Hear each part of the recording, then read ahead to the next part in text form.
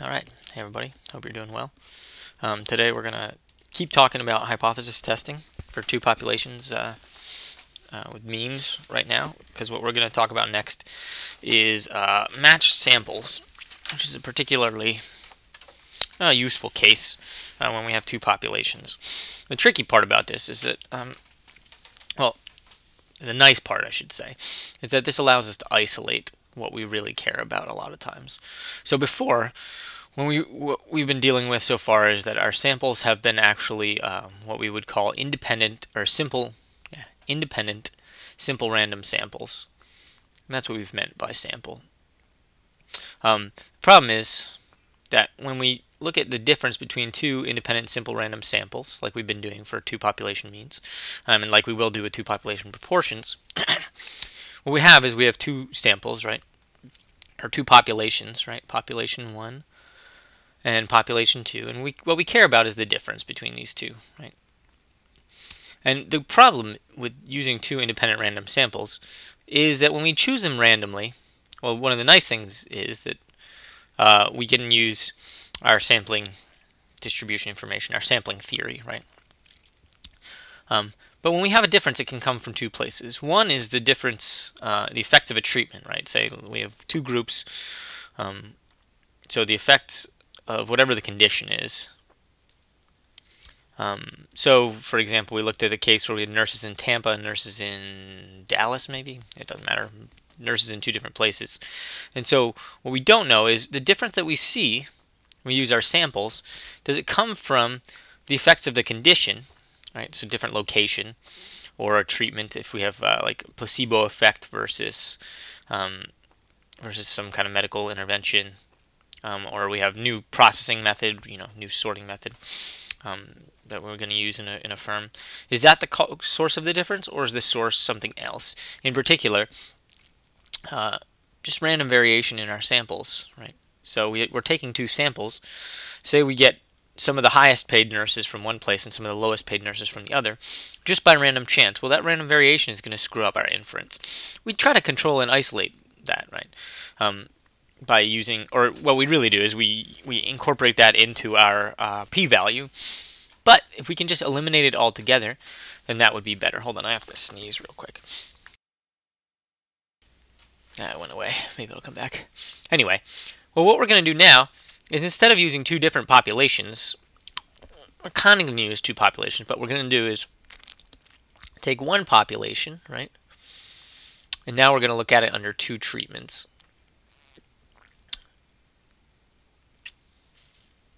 And in particular, what we're going to do is we're going to use the same sample for treatment A and treatment B. And what this does is this allows us to get rid of the random variation because we know it's the same group of people, so that what we're looking at instead is just the effects of the condition, whatever that happens to be. We know the populations are the same, so what that means is that ultimately what we have is we're going to create a difference, right? We're going to have some X under treatment A for person I, and we're going to have X under treatment B for person I, and we can just look at the difference between these two, right? So we could do like a pre-test and a post-test, or we could, we can do different orders and stuff. We can have them do something, then watch an instructional video, and then do it again, and we can look at before and after. But what that means is that from this we can get a difference for person I. And that's only because we can individually observe each person under both conditions, right? Under both treatments. And that match samples makes this very useful. So, let's lay out how we're going to do this. Let's say for person I, we have xit is the value of x. We're going to call xit the value of x under condition or treatment T. So that person 1 would have x11 and x12. And person 2 is I equals 1, I equals 2. Person 2 is going to have x21 and x22. Person 3 is going to have x31 and x32. And each of these is going to lead to a difference, right? where D1 is equal to x12 minus x11, and D2 is equal to x22 minus x21, and so on and so forth. So that for each person, we're going to define a difference di. Right? Di now is di equals xi2 minus xi1, and that's the difference for person I. And what this means is, well, what we're now going to care about, unlike caring about the difference between two population means, what we're going to care about now is the population mean difference. It's a subtle distinction, but it makes some sense, right? So now we've defined an individual difference. Before we didn't define individual differences. What we care about now is the population mean difference, right? That's the average effect of the treatment, or the average difference from person I for people who from 1 to 2, right? So this population mean difference would be the average effect of a treatment. Okay, this population mean difference, we're going to call it D. It's going to be equal to the sum from I equals 1 to big N of D sub I all over big N. It's just a population mean, right? We're using big N's because we're iterating over the whole population. But we can't observe that. That's what we're trying to make predictions about.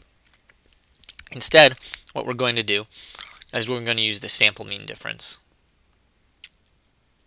The sample mean difference, it's just like a sample mean, right? That's what we're dealing with here. We're actually looking at a characteristic, just like height, just like weight, just like IQ, just like filling weight, whatever, where D is now just a characteristic. And so we have D bar is equal to the sum from I equals 1 to little n of DI over little n, where we choose a random sample, and that's our sample mean difference.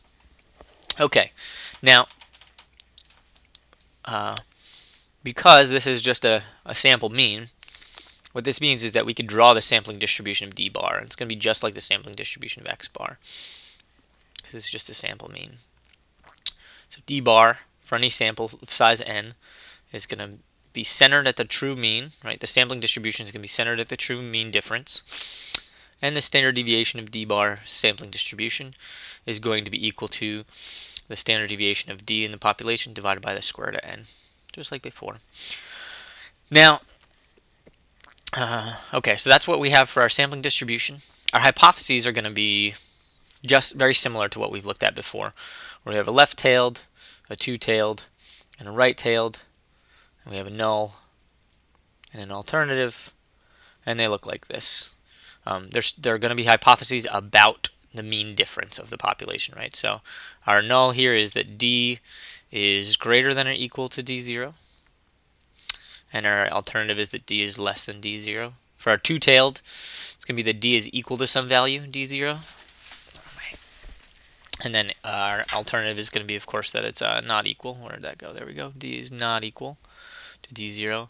And then last but not least, our right-tailed, we have that our population mean difference is less than or equal to D0. And then we're trying to test that against the alternative, that it's actually big, right? That there's a big difference.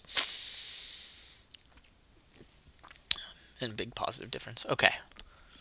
So, under the null, this is going to be centered at D0, right? So this is what the purple graph I drew here is what the sampling distribution would be like if we knew the population mean difference. We don't, so we're doing hypothesis testing, so we're going to assume it's D0, right, for now. We also don't know the standard deviation, right? Because the way we usually do this is you might do this with like a focus group, right? Where you take them in, you find out what they like about a product beforehand, you let them play around, and then you take their evaluation of a product afterward, and you see if having an opportunity to play with the product changes. What that means is usually only see like 10 or 20 of these people. So we're going to have to approximate this, right? That's almost equal to S over the square root of n. What this means is that instead of relating it to the standard normal distribution, we're going to have to use a t distribution with n minus 1 degrees of freedom, just like we've done in the past. So matching is nice. It makes things a lot simpler. It's just like the one sample. It just becomes like the one sample mean sigma unknown case. We have d bar minus d0 over s of d divided by the square root of n, where s of d is our sample standard deviation of differences. Now in practice, usually here you have to actually figure these out for these problems, right? It's not like before where it just gave you a what you would call it, a S.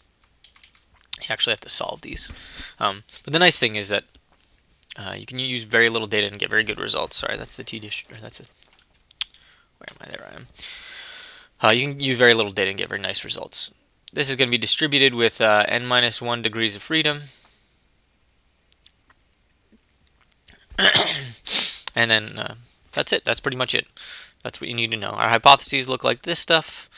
This is our test statistic. So this is for step 1. Step 2 is going to be the same. Step 3 is going to use this test statistic, which means you need to calculate d bar, find d0, calculate SD, find n from the question, and then work through step 4 and step 5, just like you did before. So let's do a practice problem. Okay. A market research firm used a sample. Okay,